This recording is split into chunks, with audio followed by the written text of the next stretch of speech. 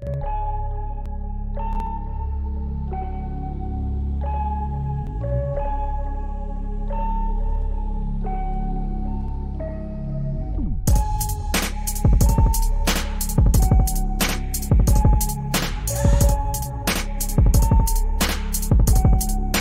to the New Weapon Order podcast, exclusively on the Hard Knock Digital Culture channel.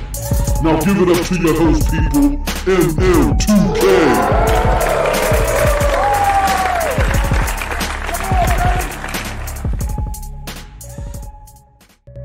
What's up, peoples? What's up, peoples? What's up, peoples? It is your boy, MM2K, and I have a very special guest with me today. He goes by the name Neethles. What's up, Neethles? How's it going, man? Hey, man, it's going well. Just waking up a little late, but, I was just grinding in the good old UPS game, so. Hey, bruh. No, Neethles, look. We got families. We don't want babies and villages burnt. Please do not disparage the greatest game of all times. At least on my channel, man. I got kids, you know what I'm saying? Because it's crazy out here, man. I mean, we're going to talk about it. It's crazy out here, and maybe you can talk about it, where we got people that are really upset that you aren't that you have an opinion, a critical opinion of Death Stranding. So before we get too deep into the material, I mean, what are your thoughts on that, man? I just find it weird. So I always practice that you should play a game before you trash it. And if you were to review a game, you must beat it. At the most, you can maybe do it in impressions, but you should see a game through if you're going to review it. So I'm practicing what I preach, but for whatever reason, I'm getting feedback that I should stop. I don't understand it. Maybe it's because they feel that if I do beat it, they can't necessarily damage control it, that they can't say like, oh, you didn't get to the good part, oh, you didn't complete it. I don't know. I have a feeling they just don't want me to beat it for a reason. Well, let's go over everything in totality, right? Because, what's going on here? I mean, I'm trying to switch some things up, and unfortunately, let me do something real quick. Selection. Is there? Here you go. Y'all looking at the magic being made here, behind the scenes stuff on MM2K. Golly, what? Okay. Yeah, we're getting that together. I gotta say, if anybody, I don't know if it's like this for Android, but the Twitch app has some slick features. So, like, I just switched from the Twitch app, because I was retweeting the thing, to our little notes here. And actually, the Twitch video will stay minimized in my bottom right corner. Like, it came with me to the other app. Oh, wow. Oh, okay. Yeah. I don't know if it's also like that on Android, but, I really do like the way the Twitch app does work. I wish YouTube would do this, but then again, they want to charge you for those type of features anyways. Yeah, the Twitch app has made some big strides, man. It used to be like full doo-doo soup. Yeah, it used to just be bad. And you know what's annoying about Twitch? They don't do the quality thing for you. You have to do that manually. Yeah, exactly. And I would wish, too, that Twitch would do something in the realm of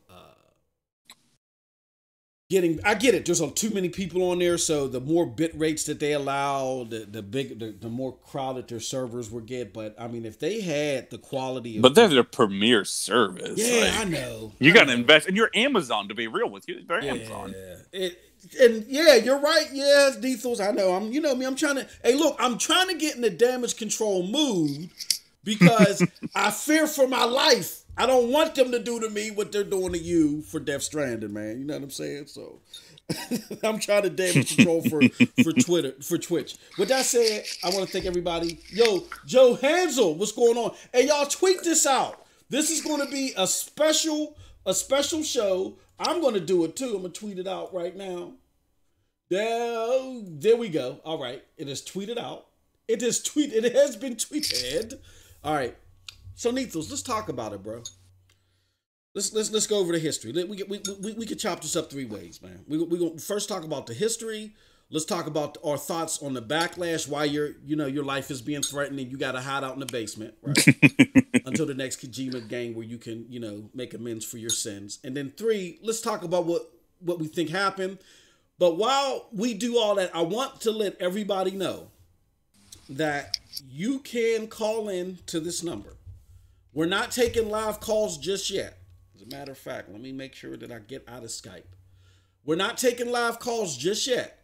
But if you want to just leave us a voicemail, we're going to go over it during the show. Or if you want to wait until we're taking live calls, that's fine. You can do that there. But there's the phone number, 724-739-3612. All right. But let's do this first, Nethos. Let's talk about the history here. Just make sure we're all on the same page. All right. So we got Death Stranding here, right? Game looked iffy to me and you, right? Yep. We clowned it. You know what I'm saying? The gameplay, and we thought it was important, though, even though we were clowning it, to review the game. And then, but you've said, now tell me if this is right or wrong. You particularly said on multiple occasions that at least the two of us, we were going to play it, even though we thought the gameplay was iffy. And I remember you asking, like in podcasts before the game release, who's going to beat it first? Am I right or am I wrong? You are correct, sir. Devin got the box in. I can't sub with Prime. Yeah, you should be able to sub with Prime, bro. I appreciate it, man. I can use that. I can use everything. I can use it all, man. We gotta get protection for Nethos, man. Yeah. So you did say that, okay? So we said months ahead of time we were gonna play the game. I know you were gonna play it. I was gonna play it. Big ups to the follow from Cold Blood Sensei, man. Appreciate it. And we got the Kojima stands and the ponies out here. They're doing the best damage control over this gameplay. They're like, oh, this is enthralling. This is fantastic. This is, the best thing ever. Oh. And now on top of that damage control, because we've been calling them out. You've been calling them out. You're like, hold on. This is what you're doing here in this area. This is what you're doing here in that area. And then the latest tactic now is, now that you're playing the game, more so than I want to say 90% of the people that are standing for this game, that you're playing the game, that now we're seeing people who, or anyone that does a deep analysis of this game and likes it, we're seeing them being attacked. And you're a prime example of that. So, yep. What are your thoughts on that?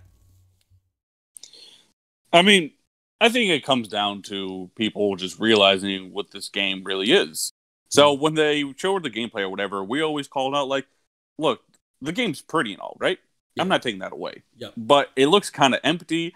It looks like you're really not doing much. It looks like the gameplay really just might be majority walking. I guess there is vehicles, but I count just like traveling in general as just basically a walking simulator. There's not much going on. You're not fighting people off. You're not really engaged in the world, as best I can describe it.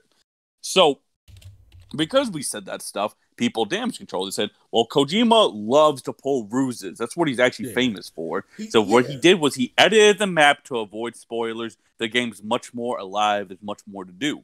We get the game in our hands. It is exactly what he fucking showed us. It makes you feel so goddamn lonely. In fact, I think he actually did say in interviews, you're going to feel lonely in this game. And wow, he really accomplished that. But like, I think at the end of the day, the people who thought he was editing the map, who thought he was pulling a ruse, even they didn't find the gameplay appealing, right? That's why they convinced themselves, oh, he was hiding the good stuff. But now that we know the good stuff we're really looking for, typically, just simply isn't there, they're going to have to switch to a new way to, I guess, deal with it. Maybe they thought like, oh, well, this game's for intellectuals. It's not for the typical gamer. It's not for your pew-pew gamers. And I don't know. We get threatened. Like, Z gets it the most. But they say, like, we don't have the mental fortitude for these type of games. Which I find silly because we're all gamers at the end of the day. We want good games. I don't see us really having hugely different standards for rating these games or whatever. We all look for similar things. So the fact that this game gets a pass, I wonder if it's because it's a PlayStation exclusive and maybe because it has Kojima's name on it. I don't know. We'll get really into it, though. Yo. Okay. I just wanted to make sure that people could hear me because all my audio and stuff was coming through the one place. But that's good. People can hear me. Okay, so, and let us know if any of our audio and stuff, if you can't hear it, because we're going to be taking phone calls and all that fun stuff. I want to make sure everybody can hear everything. That said, Nethos, correct me if I'm wrong. Well, let me go to the chat real quick. We got Joe Hansel out here in the chat. He says, shout out to the people that are making bridges and roads. Makes the traveling better. What are your thoughts on that, Neethles?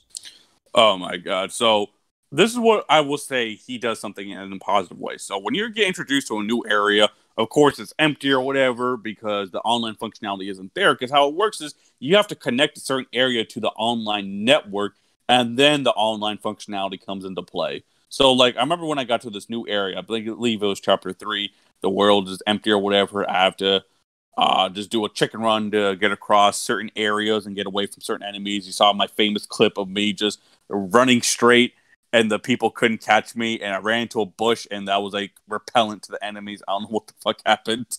Yeah. But so after I connected that area and I went back to the same spot I was in the beginning of chapter 3, suddenly there was a big highway there. And that was a community highway they built. So I was able to get to one destination very easily. And I thought that was dope. That we came together, we built this highway, so we don't have to suffer again like we did in the beginning of the chapter. Yeah, I think that is cool, and that is a positive. I will give Kojima. No, that's cool. And that's cool. And I've had to say on multiple occasions because, and this is a perfect segue to my next point that I wanted to ask you about, Neethles. So there definitely are likable elements of the game, right? Absolutely. Every game has likable elements. Like, look, we make clown games, right? We're like, I think Crackdown 3 is the best example because at one point that was going to be a big exclusive from Microsoft. They wanted that to sit up next to Halo and Gears, and they came out right from their mouths. We can't deny it. Now, Crackdown, to be honest with you, and I am honest, I have never booted up the campaign because that type of game isn't for me. But from everybody who's played it, they don't care for it. From what I've seen, I probably wouldn't care for it. Though I don't plan to do a review or anything, so that's why I never did it, right? Yeah. But even with that said, I'd still booted up the multiplayer to try it out and give my fair opinion on it, because I want to play games before I talk about the games. But even with Crackdown, from the gameplay I've seen, I can say a positive for the game is the campaign with the HDR looks pretty. That's a redeeming factor of the game. Even though the game is dog shit for the most part, that's what's claimed as, it still has a good merit of it looks pretty, and some people who like that game, who like maybe Saints Row, may enjoy the game. Yeah. Even a dog shit game like that, 62 on Metacritic, we joke about it. It has like a few redeeming qualities. Just because a dog shit game is a dog shit game doesn't mean I hate every aspect. Exactly. No, I think to me that makes perfect sense. It's just that unfortunately we got people saying, right? They're saying things like, you know, because you're bringing up the game and positive aspects and that you're going so in depth, Neethles, that you like the game. It's just that you're trying to follow the bandwagon. But we do analysis for stuff all the time that we don't like. Like you just gave the example of Crackdown. On this very here channel, your boy, I've reviewed Uncharted 4, Horizon Zero Dawn, and Outer Worlds, which I'm like of a different mind state of you, I believe, on all three of those games. I don't like them. Yep. I don't like them. Yep. But I've beat you Uncharted 4. Every time that I booted up the game, I did it solely for the sake of Twitch. For Twitch. Every time I booted up Horizon Zero Dawn, even though I couldn't bear through that whole game, I did it for the sake of Twitch. And the same thing with the Outer Worlds. Even though I'm at a spot now where I think the rest of the game might be better for me, but I'm doing it for the sake of Twitch. And that's to say because we don't, sometimes by not just talking about games, but playing them, you know what I'm saying? Mm-hmm. We run into situations, where we don't like the game, but we're still playing it because we're showing that we're vetting this out and we're just not talking out the side of our ass. Or B, we run into situations like what, Neethles, where you do end up liking the game even though you had a suspicious eye towards it. Now, do you have an example of such? Yeah, so let's see. Like Battlefield 4 when that game came out. Before it came out, the game looked a little iffy. Like it looked like the campaign may have some glitches. It looked like the campaign may not be good, and then may be recycled from Battlefield 3 because Battlefield 4 came out like I think only 2 years after Battlefield 3, if I'm not mistaken. Yep. And I remember going into them like, I'll probably enjoy the multiplayer, but I don't know about this campaign. Well, I played through the campaign, and I gotta say, I preferred that campaign over Battlefield 3's campaign, actually. And so I ended up liking something I thought was suspicious. Though, to be fair, the beginning was slow or whatever. I had to keep playing for me to really enjoy it, and I'm glad I did it. Well, and I would like to add to that Horizon Zero Dawn. Like, remember how we used to talk shit on Horizon Zero Dawn? Like, as Xbox brethren, that's the game that you clown, Horizon Zero Dawn. That's a very, like they're using the bullet point, polarizing game. That's a very polarizing game. But you played it, and you actually like it now, right? Yep, and actually, that's a fantastic example because it's a recent one, actually. Yeah. But when I was playing in the beginning, Moss, I was all on the hate train with you. I would say, wow, this game is bad. Like, I did not like the beginning of it at all. But after the first hour and a half, I would say, maybe 2 hours, but I think it was an hour and a half, the world just opened up to me. And I don't know, something just clicked. I just started really liking the game. And I have the game on the backlog right now because I got these other games out. But I will say, I can't wait to be able to dive back into it. I do generally enjoy that game.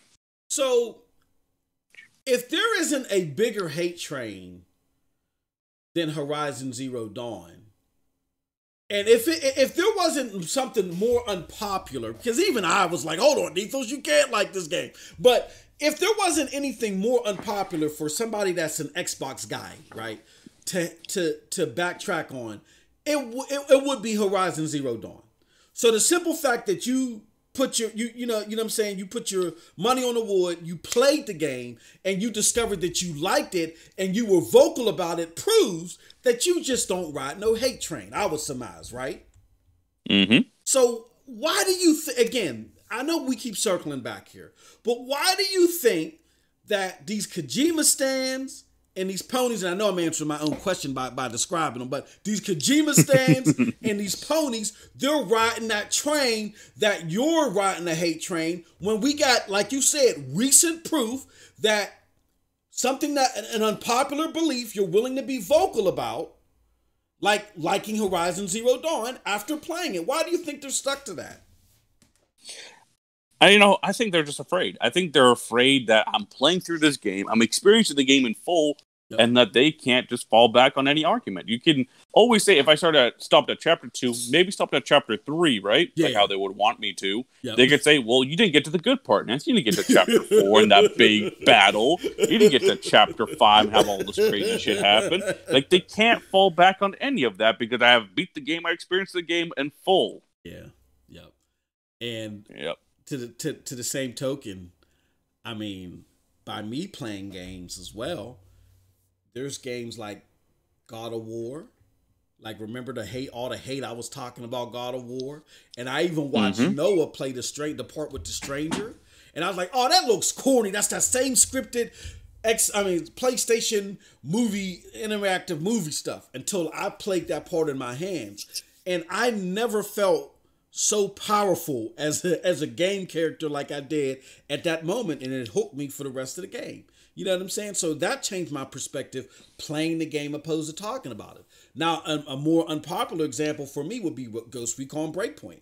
Now, I know a lot of people don't like it. There's people that do like it. I originally was on the board with the people that don't like it. Like, what is the purpose of this game? This makes no sense. And then when I got it in my hands, I ended up liking it. So playing games can work in both halves. You can play a game that you don't like and still don't like when you finish it, but at least you put... You know what I'm saying? At least you're not talking out the side of your ass.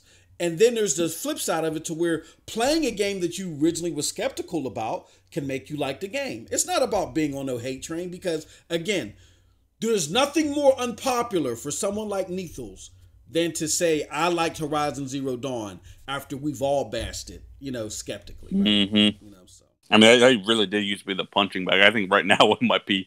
Obviously, Death Stranding is getting a lot of that, but I think Concrete Genie is like the universal punching bag of the year. Yeah. Like that did not. I think people were trying to say I was scoring better than Ori and stuff, and that didn't happen. But you know, I still need to try the game. I can't give an impression without playing it. But what I do want to add to what you just said earlier is, I think we have a very famous example with you in particular, Moss, of you supposedly loving. I say supposedly loving because you don't actually love this game. You just enjoy and play from time to time. Is Fallout 76. So a lot of people say you're full of shit, you don't like the game or whatever, and the game's dog shit. But I would say probably at least 90, maybe even 95% of the people who say that stuff to you never even booted up Fallout 76 in their life. Yep. I mean, what's more fraudulent? People who actually played the game, who gave their genuine opinion on the game, or people who just never booted up and call it dog shit off what? A crowd, off other people's opinion. Like, I don't understand this mentality of like, oh, well, a bunch of people said this game is bad, so it must be bad. Like, at the end of the day, you always got to play a game for yourself.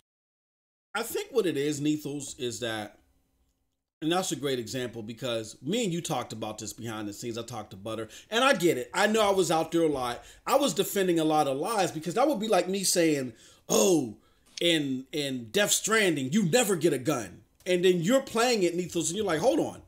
I may not be the biggest fan of Death Stranding, but yeah, you get a gun. You know, it may not. Yeah. You know what I'm saying? That's a lie. You know, and then there's just lies after lie. And me personally, I'm someone, I just got a thing about lying. When we got all this evidence in front of us, we got all this ability to play stuff. I like for people to be informed. I hate for lies to be spread.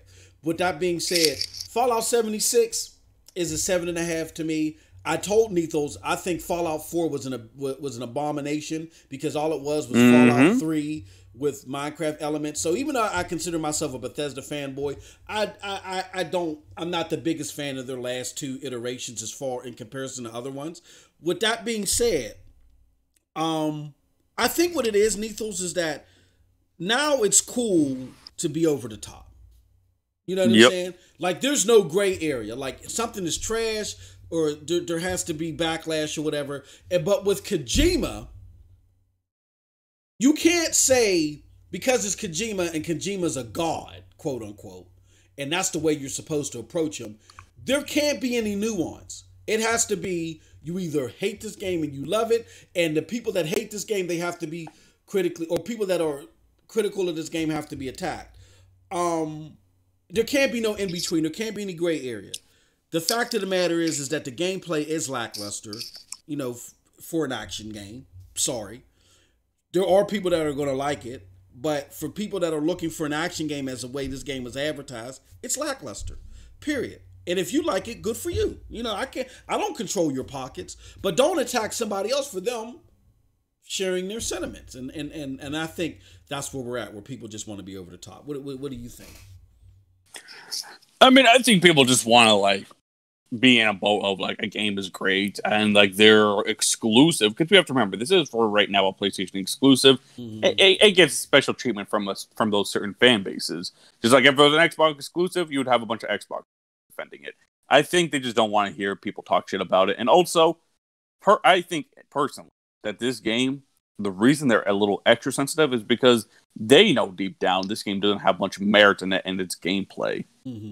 They know it. They don't want to admit it, but they know it. Yep.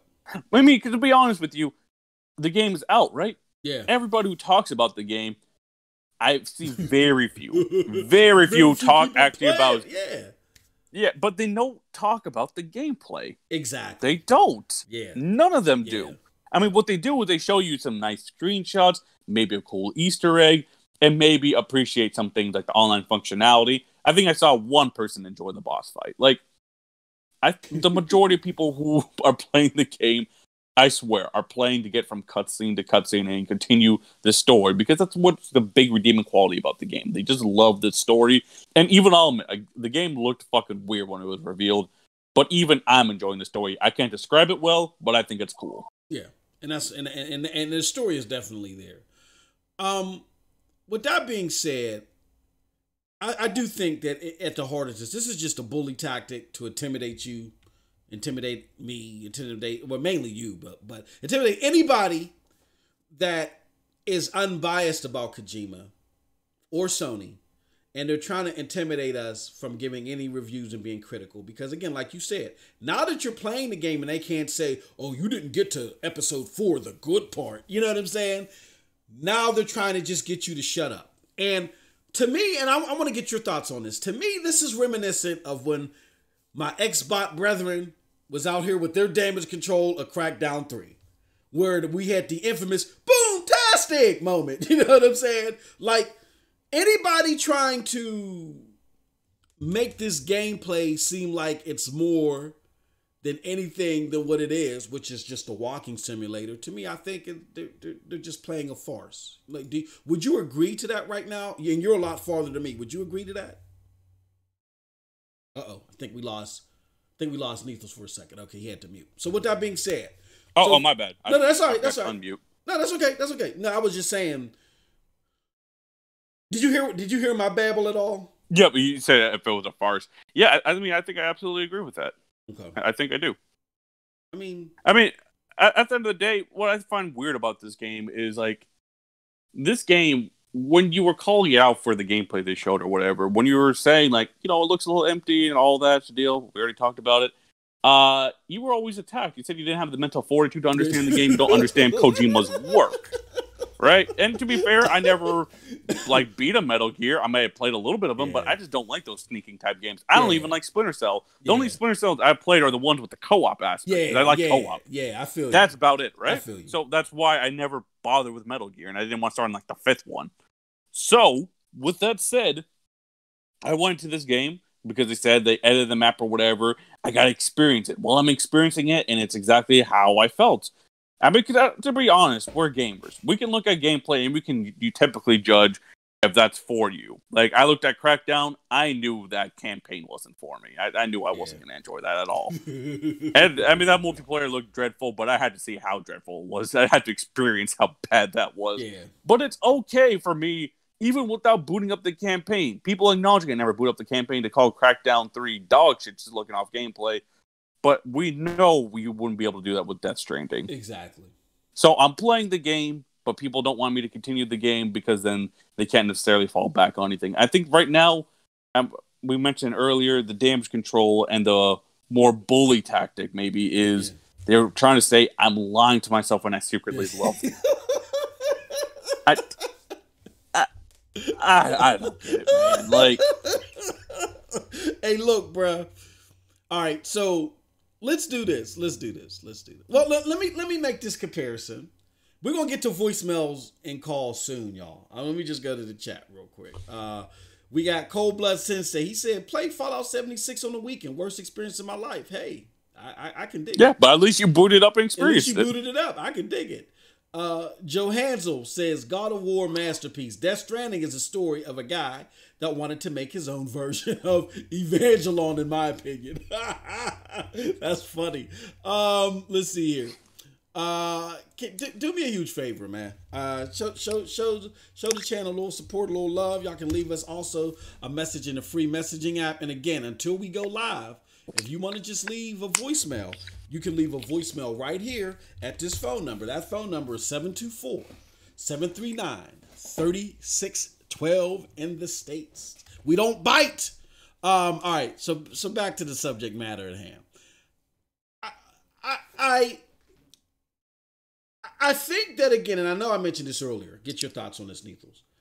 Highlighting bright spots in the game and being fair, like when you posted about how you like the zipline element being added, isn't equivalent to liking the overall product. And let me give you a scenario and see if you enjoy it. You can agree with this or not. Like, say before a sports event, we got two competing teams that are about to go at it, right? And we don't know who's going to win. I got my facts, and you think I think Team A is going to win, and you think Team B is going to win. We have our thoughts. And then let's just say Team A and Team B go at it regardless of whatever sport it is. And there's a victor. Now, let's say if you watched the game and saw what went down and who and how, and let's just say Team B won, right? I didn't watch the game. I just waited till after the game, hook back up with you, and start giving you my opinions of the game, right, after the fact. Now, how valid am I when I didn't even watch the game? My pregame analysis may have been valid because the game didn't happen yet. And that's equivalent to us talking about Death Stranding before it released. But once we got the game in our hands, all of our pre-notions or whatever can be validated because we're playing the game. Do you think that you, as someone that actually watched the game in that scenario, has more validity, or I do, someone that's just talking out the side of their ass without any validity? I mean, what makes more sense to you?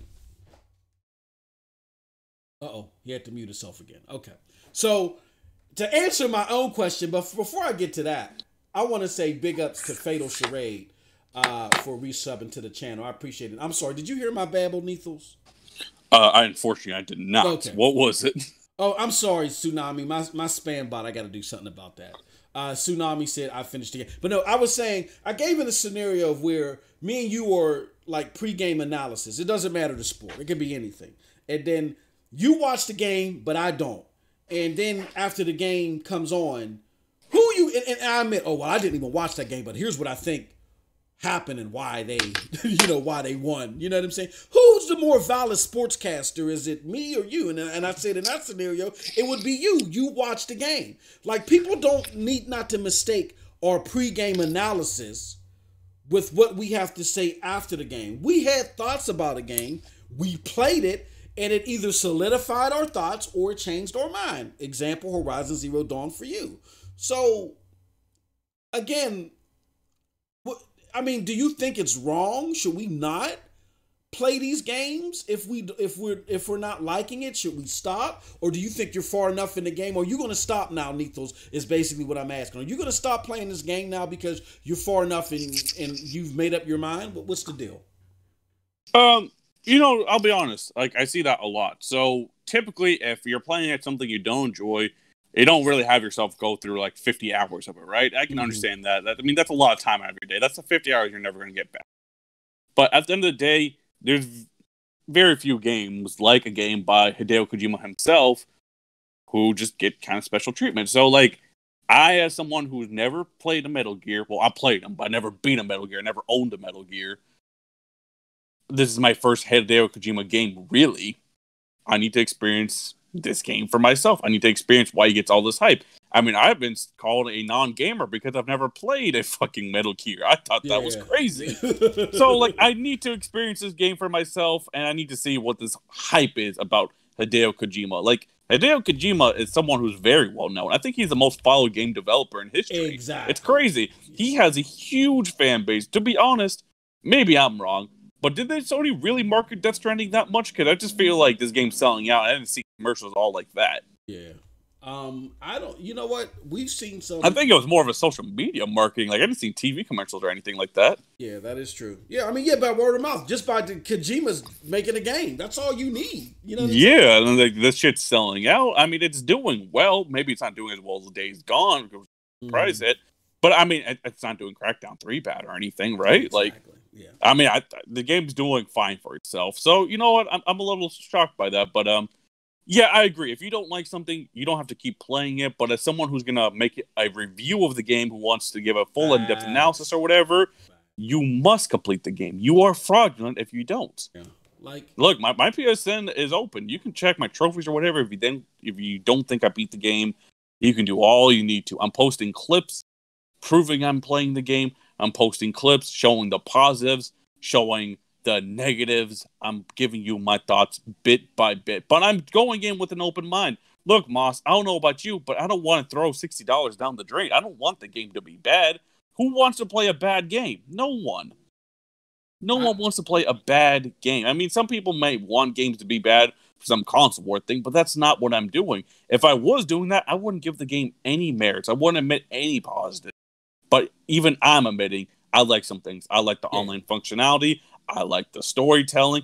I think the graphics are beautiful in certain areas, especially the cutscenes. And you know what? I like some of his ideas. And one thing I forgot to say is I love, and I know this might be controversial about the game, I love the way the markers work in the game. So typically in the game, you put your marker on your destination, and the game plots it out for you, the best route, the safest route. In Death Stranding, that doesn't happen. Yeah. So what you do is you actually make a few points to get to a destination, and it's up to you to find your path. And I think that's dope. I think survival games should adopt that. Like, I think Fallout, for example, right? Mm-hmm. They should adopt that in their realistic mode. You know, the hardest difficulty mode where you have to sleep and stuff? Mm-hmm. I think that could evolve Fallout. I think in Outer Worlds, too, on their Supernova mode, I think things like that would be dope. It would add something new to the survival aspect, because that was something I always thought was kind of weird in open world games. Like, your character always knew what route to take. It's cooler if he has to actually get a map and plot that route out and figure it out for himself. That adds something. And that's a lot of positive talk, right? For a game I just want to hate, right? Yeah, absolutely. Yeah. Here's my, and this is just an opinion. It's all subjective. I get why they do that, because if you just think about, and me and you talked about this pre-show. Like, I don't like it, but you do. I can say on air, I can get why he did it, because can you imagine if they took that element out? Like, this game would be super empty. Exactly. It would be super empty if it just routed its course for you. So in order to add some type of layer dynamic to it at some function, they had to add that. So I get why it's in there. It's just, to me, it's more of a hindrance and annoying. But I do agree with you, in a survival game, to make it more immersive, like, don't get it to where you don't make it easy to know the best route. Like, in a world survival situation, you're not going to know the best route. You know what I'm saying? Like, that easily. Like, I get that. I just think the way that it was implemented may be a little clunky. But again, that's all subjective. But to your overarching point, Nethos, you're pointing out positives in the game, so you're not just carving it up and doing fanboy fodder. So, before Nethos, you ready to check out some voicemails or take some calls? You in a good place to do that? Absolutely. I think we had a pretty good discussion thus far. Yeah, thus far. So let's do this. Let's see if anybody's left a voicemail. And again, in order to do so, all y'all got to do is call into the magic number. The magic number is, let's see if I can find it again. I'll just post it back here. It's 724-739-3612. And big ups to Soft Bun is now following. Thank you, Soft Bun. What the fuck is that name? I have no idea. Now we got a call here, so let's check this out and see if this is going to be a nice phone call or if somebody's going to hold on. We got a call coming in right now. All right. Hello, you are live on air with Nethos and MM2K. Let us know what your thoughts are, my good gamer. Oh, it's Dirt. Hold on, Dirt. For some reason, you're not coming through. Hold on. 1 second. I can hear Dirt. You can hear, yeah. Hold on. Let me do something. Golly. Say something again, Dirt. Can y'all hear Dirt Griggity? Can y'all hear him? Hold on, give me 1 second, Dirt. Something in here. Let me add something in here, my good brother. Give me a second. Can't hear. Yeah, like we can hear them, but they can't for whatever reason. All right. What did I do? Dang, nabbit, desktop audio. I have the desktop audio on, right? Let me do something real quick. Properties for the desktop audio. Let me think. Skype is okay. Say something now, Dirt. Yo, what's up, y'all? There you go. Okay. All right, Dirt, go ahead, man. What was you saying, bro? No, man, I was just listening to you guys' conversation. But I've been playing it also, Nethos, and I think the game started off pretty good. I like the cutscenes and the story's pretty decent. How far are you in, Nethos? Because I missed it when you said how far you were. I'm actually on chapter 6, and I think I'm almost chapter 7. Okay, so you're about, what, like 15, 20 hours in or something? Yeah, probably that. Maybe a little bit more. But, yeah, chapter 7, I believe, is a halfway point. Oh, okay. So listen, this me personally, I'm only in chapter 2. I'm about maybe 5 hours in. I think the game is okay. But of course I haven't got a vehicle yet and all the sweet stuff that Nethos is doing, the zip lines and stuff like that. But what do you guys think? Like, I just tuned in to you guys, so you probably already mentioned it. But what do you guys think about the whole Kojima thing with America? I know you guys are going to get on that if you haven't already. Like, what do you guys think about that, man? Because I think that's very interesting. His comments were very interesting. You first, Nethos. Well, from the little bit I've seen, it just looks like he doesn't necessarily like that the, I guess, American audience, because that's where he got his worst reviews, just don't really adhere to different style games in his opinion. Though I find that weird because, like Moss pointed out, some of the most highest rated games ever this generation are games like God of War, has no pew pew element supposedly, and Uncharted, I guess, has pew pew elements, but Hellblade, that certainly doesn't. Like, I don't know. I think he doesn't like that the American audience may speak their mind a little bit more compared to some of these other outlets from, like, let's say Europe or whatever, because I think some of these European outlets, and maybe I'm putting my tinfoil hat on, but I think they just really like Hideo Kojima, the name, and he got higher points for that. Right. Yeah, that's true, because I always give Baron credit for something that he said on the podcast. He said, I have never seen a game where the positive reviews and the negative reviews said the exact same thing. And I said, damn, that's a great point. So some of those, like you said, some of those other reviewers overseas, I don't know, they just love him. That's what it seems like. But anyway, guys, I'm about to get out of here, man. Just wanted to call and check in on y'all, man. I'm listening to the stream, so keep on doing your thing. Hey, appreciate it, Dirt. Appreciate it, and glad for when you call in, man. You know what I'm saying, and check out Dirt Griggity's video. He has a very good video. And again, Dirt likes you.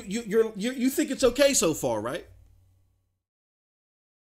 Oh, I think we lost Dirt. Yeah, but no, he has said he's enjoying the game. He's enjoying the game. All right. So again, man,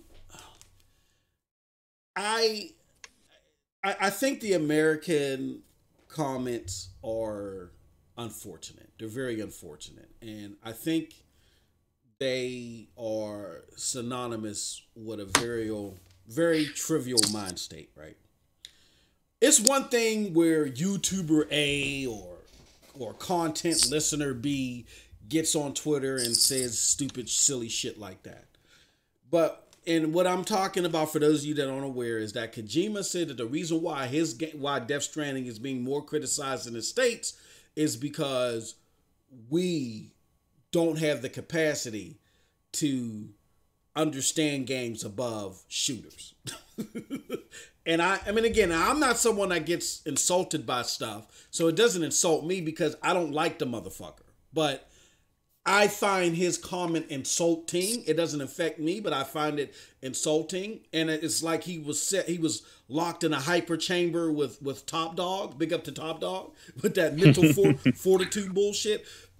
And it's a farce for the simple fact that in America,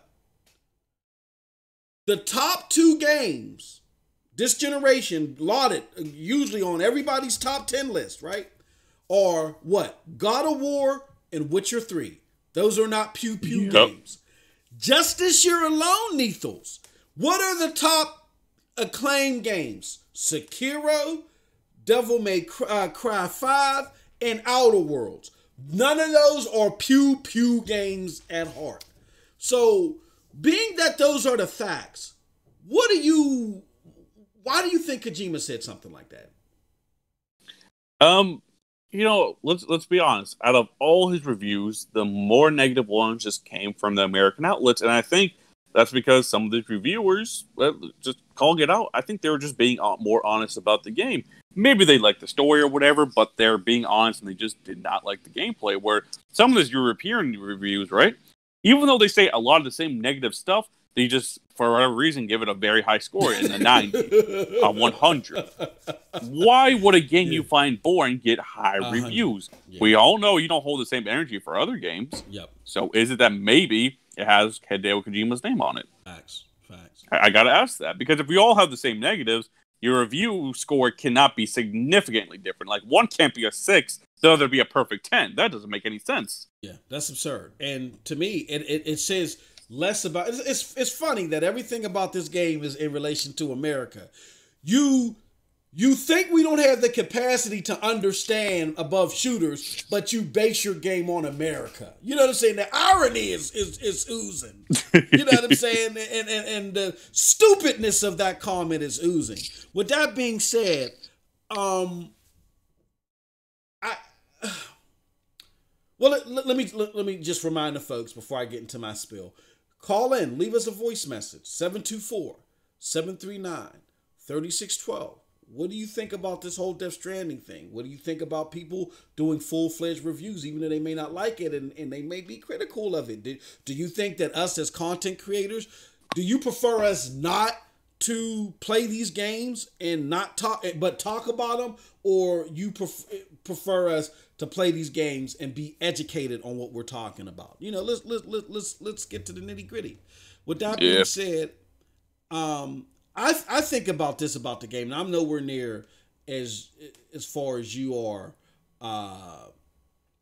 with the game. But from what I've played, I think the game looks gorgeous. I think the cutscenes and the story is unique, but the gameplay is a dud. It's a dud for an action game. I mean, this was advertised as an action game. To be honest with you, Moss, maybe this is insulting for some people. I think it's just a dud for a game. Like, just a game. Like, here's the thing. I'm going to throw a monkey in the wrench here, right? Gotcha. This is not in the script. Yep. So I have a friend. I'm not going to name names because I don't want anyone to attack him or whatever. And I don't think I necessarily agree with his opinion, but he says a game like this and getting such high praise is almost as dangerous as microtransactions in the gaming industry. And what he means by that is, if this game gets such acclaim and gets so many people to defend it and overall change the course of the culture, that it could influence other games to start taking this course. You start adding just walking elements, start adding tedious things. Like, here's the thing. In my opinion, if you take out the cutscenes and Death Stranding, and if you just make the world less annoying to just traverse, I'm not talking about take away the enemies, I'm talking about just putting fucking less rocks. Putting less rocks in the way and maybe a few less mountains, the game will take half as long as it's recording. It will go from 50 hours to maybe 20. If we just take away all that shit. No, I agree. Like, he purposely does things to elongate the game. I have one example. I'm not going to spoil it, but let's just say a certain chapter, right? I have to go all the way up to this mountain. It's like Mountain City. And this lady does not want to connect to the whole network that I'm trying to build. So I have to go all the way back to basically the south of the map. Travel this long-ass distance and get her sister, who has to convince her. Now, here's the thing, Moss. Typically in an open-world game, you would fast travel, right? Yeah, exactly. This game has fast traveling. You want to know how the fast traveling works, Moss? So you have to go to an annoying private route, which is, again, annoying, and Red Dead got shitted on for that, and I agree with people shitting on Red Dead for doing the same thing. But at least in open world games, including Red Dead, when you fast traveled, you fast traveled. And this, in order to fast travel, you must leave behind practically everything. I'm talking about your cargo, your weapons, even your fucking shoes. Are you serious? Well, okay, go ahead. I'm sorry, Neethles. Go ahead. Yeah, like, I had to leave all that stuff behind, so it's like, I don't know what I'm gonna do now. And I picked up the sister, right? So I pick her up, and you have to carry her on your back. She doesn't just walk like a normal person. I don't get it. So she doesn't walk like a normal person. You have to carry her on her back. You know, like in the beginning of the game where you had that certain cargo, we don't want to spoil her or whatever, right? Yeah. You had to get to the incinerator. Yeah. So it's like that. The same thing, really. But this I'm doing that, right? Yeah, the person is alive. and, I guess I take a vehicle or whatever, but in order to get back my stuff, I have to go to the same private room that I originally fast traveled. So if you forgot what private room you use, because sometimes people can just build random private rooms across the map, you lost your stuff. Can you imagine that? Let's say you find a random private room on the map, and you don't remember where it is. Yeah. You just lost your gun, Moss. You just lost your shoes. All your shit. Wow. I'm going to the north of the map, like northwest. I'm all the way southeast, right? So you can just imagine that on that. It's America. Yeah. Imagine having no shoes or whatever and having to travel from southeast all the way back to northwest to get just back your stuff. And then get to the destination afterward. Like, do you know how tedious and how much time he added by just doing that? But that's the point. We talked about this pre-show, Neethles. That's the point. That the crux of this gameplay, at the heart, is such a dud. It's so shallow that these superficial things had to be added in order to artificially bloat the game. You add, like you said, you can't travel on land. They punish you for traveling on land.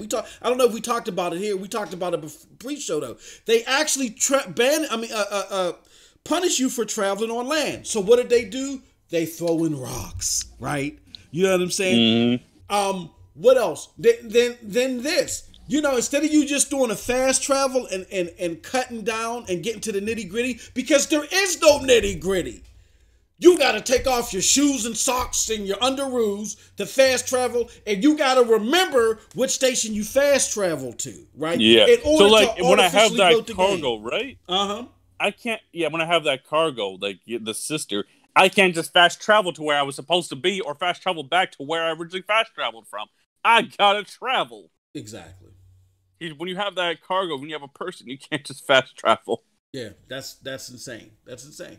Again, simple things that have become elementary in 2019 have been tinkered with, and that's fine. You go outside of the norm, but when the outside of the norm, when the little abstract things like how you handle the map and how you fast travel, when that becomes the crux of the game, besides the gameplay itself, then that's a problem. And especially because this is labeled as an action game.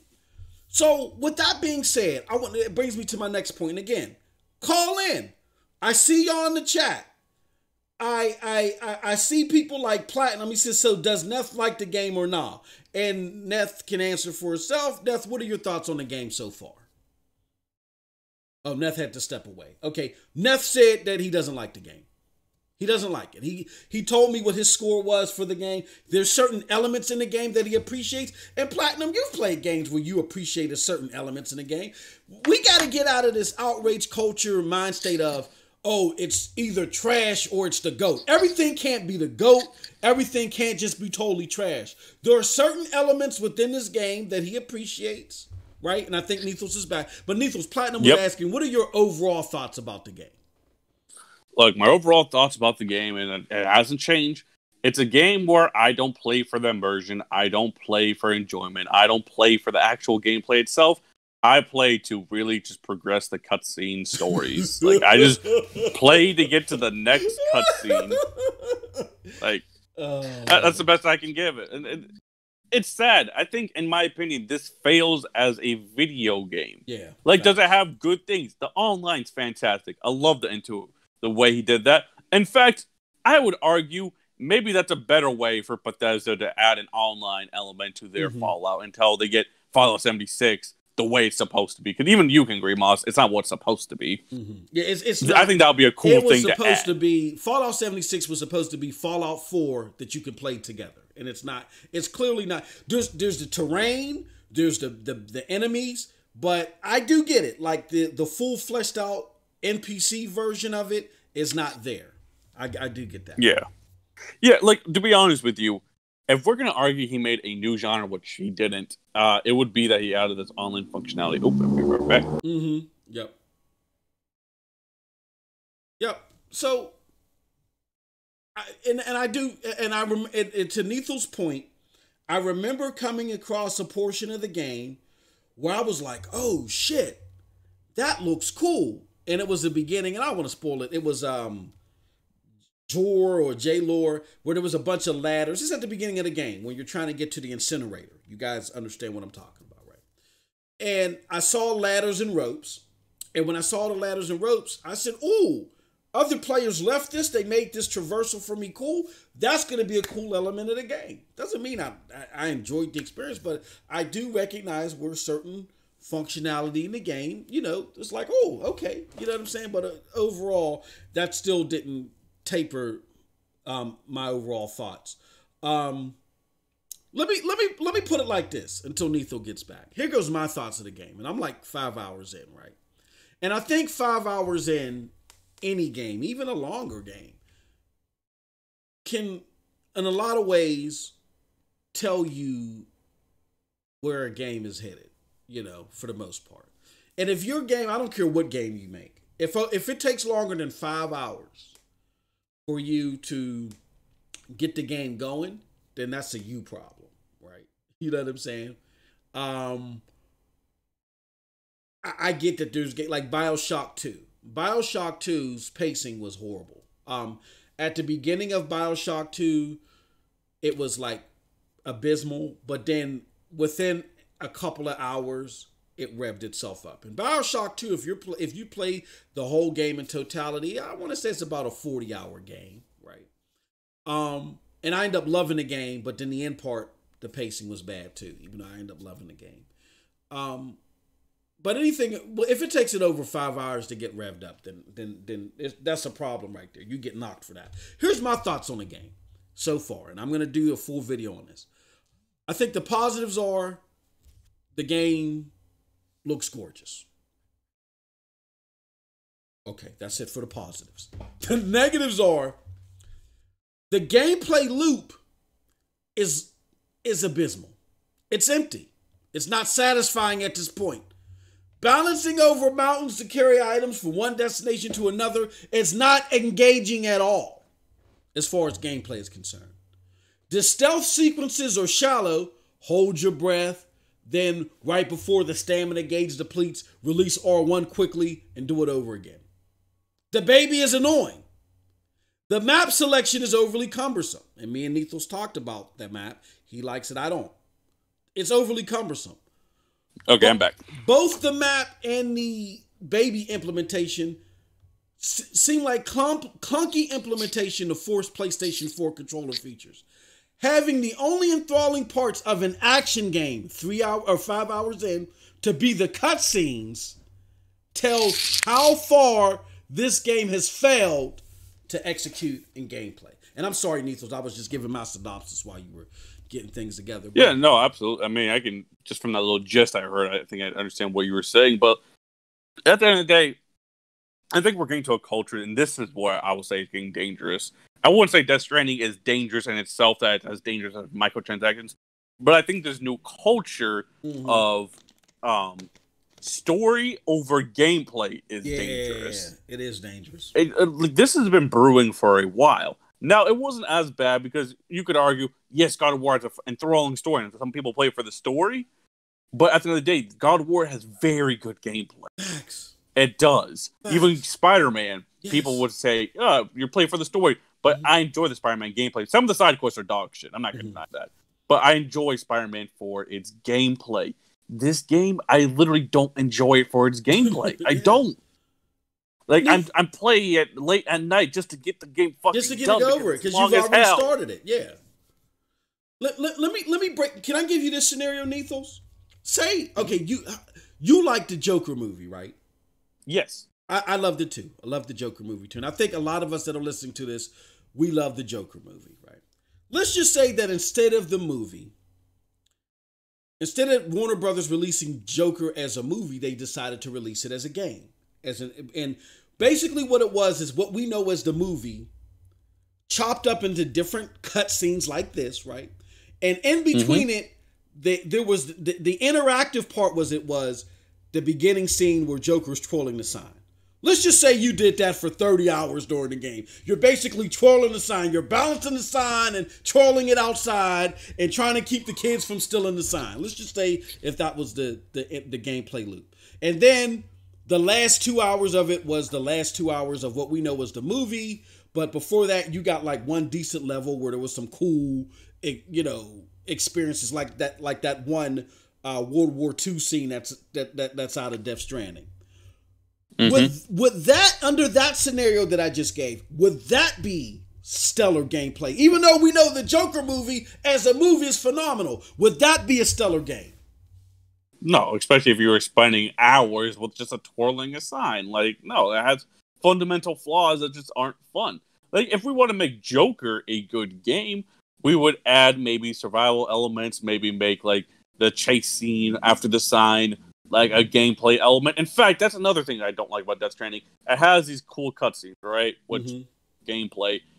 To improve the game drastically, all you need to do is just make the cutscenes interactive.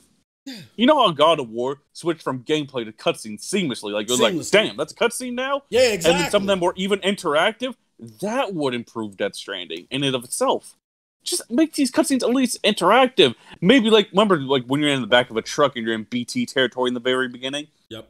Maybe add, like, a sneaking element, like you're trying to, like, huddle or something. I don't know. Do something. Make the game interactive. Don't make me put down my controller. Literally, in the beginning of the game, I would put down my controller because I knew I wasn't going to do anything. Like, it shouldn't be that ridiculous. Like, at the end of the day, a game needs to have good gameplay. It's a video game. It's interactive. It's not Netflix. The people who are playing this solely for the cutscene, solely for the story, and saying, like, oh, that's a redeeming quality, that's all you need. You know what? I think you're the true Netflix gamers. Yeah, facts. Because you don't care about gameplay, you care about story. And when it's cool to like a story, but at the end of the day, it's a video game. This ain't a movie. A story elevates a game, absolutely. Maybe you can turn away from some of the gameplay and some of its clunkiness and some of its flaws for the story, but the whole game doesn't revolve on a story as its merit. And I get it. There's some interactive games, like a Detroit Become Human. But at least in those games, you have a cause and effect mechanic, you have choices. That's the type of gameplay. Even the Outer Worlds, right? You can argue the game isn't really a shooter. It's a talking simulator. You just sit and you talk to these NPCs. Yeah. But even that's a gameplay mechanic because you're making decisions, you're using your skills, you're persuasive, your intelligence stuff. That's a gameplay mechanic. The Joker movie, if we were to make that a good game, we can give Joker choices. Does he fight back? Does he pull a gun? Does he maybe attack an innocent civilian? Does he stalk a person? People who've seen the movie understand what I'm saying. At the end of the day, gameplay is king. It's what should matter. Not this whole story narrative. That's what I think it's about gaming, where it's heading right. And I think a bigger problem too, Nethos, is the fact that let me see if I can find it. Porter Rock had said something that I thought was very telling. And again, this is Porter Rock. This is Mr. PlayStation himself, right? So if you don't want to take it from me and Nethos because you think that Nethos and I are just hating, maybe you'll enjoy this from Mr. PlayStation. Let me just move some things around real quick. Let's see, hold on. Let me this. And let me go to this. All right. Okay, y'all can see that. Okay, good. So I'm gonna read this tweet from Nethos. And y'all can't see Room of Death because Room of Death blocked me. But that's here nor there. And Room of Death, which is Tony Palenko, he's a big PlayStation guy. He works for Geek Magazine, I think it is. He had wrote that on the heels of a lot of the Death Stranding reviews, that games don't have to be fun in order to be stellar. And this is what Porter Rock said. Okay, Porter Rock said the problem is gaming journalism are trying to be like movie journalists / critics. Movie critics can go say a game is not fun but describe how impactful / emotional a movie can be. Gaming is quote unquote interactive. The interaction has to be fun. But now journalists are trying to redefine fun. And he finishes with this, with Nethos. He says, accommodate their profession and see if they can be on the same plane as movie critics. Listen, Gaming journalists will never be movie journalists. You have to talk about the interaction, aka gameplay. Gameplay needs to be fun.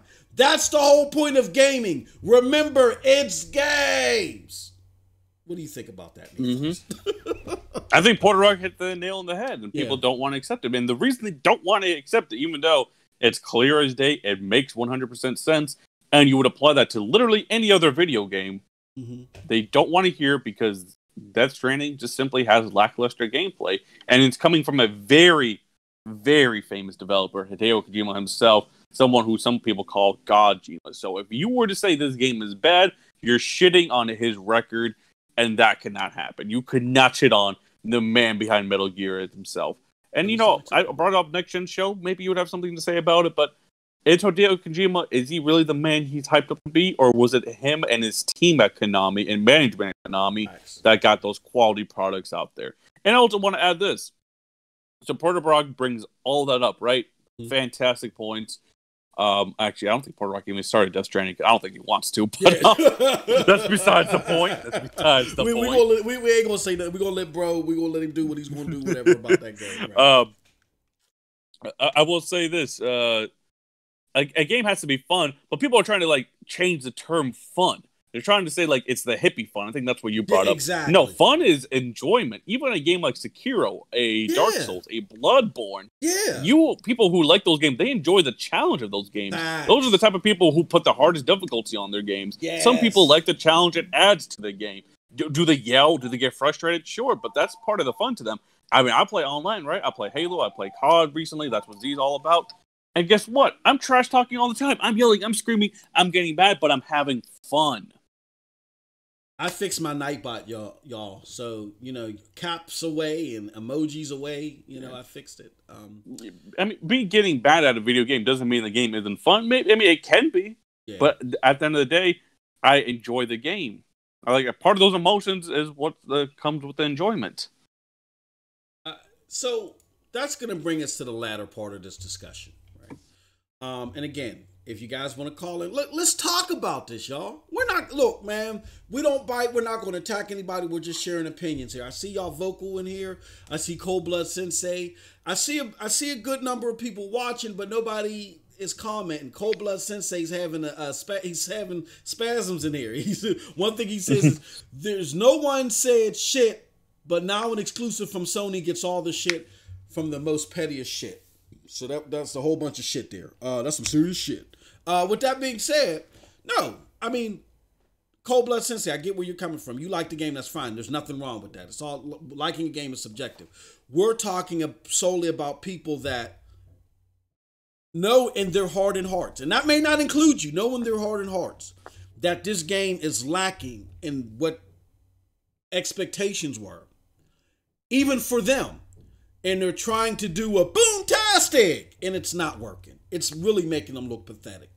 With that being said, if you like the game, that's fine. We're not just stomping on PlayStation. We gave you two prime examples.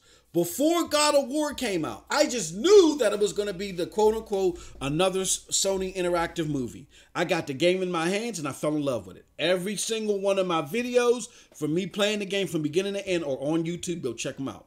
Neethles, same thing with Horizon Zero Dawn. So Horizon Zero Dawn was the can that we love kicking around for laughs, right? He plays it. What now? Now Neethles likes Horizon Zero Dawn. So it's not a hate thing on PlayStation. It's just, it's not us. Y'all got to look at yourselves in the mirror and say, are y'all standing for this game? Or y'all making excuses for this game? And trying to say that it's stellar when the gameplay don't have broad appeal. I don't think you can say a game is stellar when it doesn't have broad appeal for its genre. Everybody doesn't have to like it, but I mean, if you're going to label this an action genre game, for action genre lovers, this should have broad appeal with them, and it doesn't. Period. What do you think about that, Neethles? Oh, he had to go. All right, so until he comes back, I just want to talk about this a little bit. And again, call us in. The game, based upon what we feel about the game, I want to talk about what we think may have happened. Like, how did the game get like this? Because, with exception of maybe Cold Blood Sensei, nobody expected this game, the gameplay, to be like this. I mean, we got all this badass imagery of goo gods and all this shit going on and baby throat babies and all this shit, right? Nobody thought the gameplay would be this simple, I'll put it. Nobody thought the gameplay would be this simple. With all this extravagant shit happening around it, nobody thought that. The game with all this high production value surrounding it, but have such cheap and empty gameplay, those are my words. It's symptomatic of something.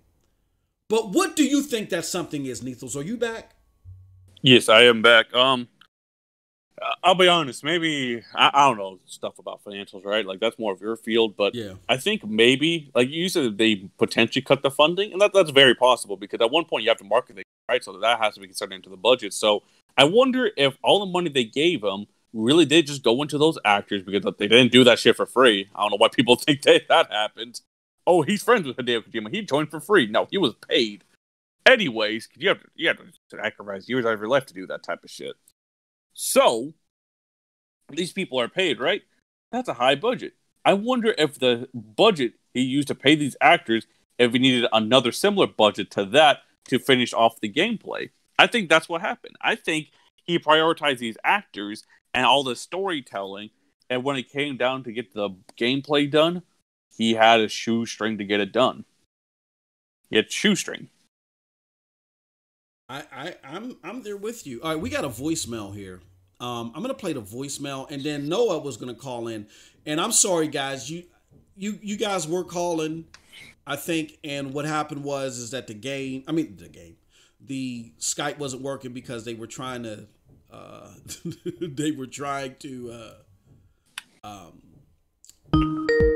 we got a call coming in right now.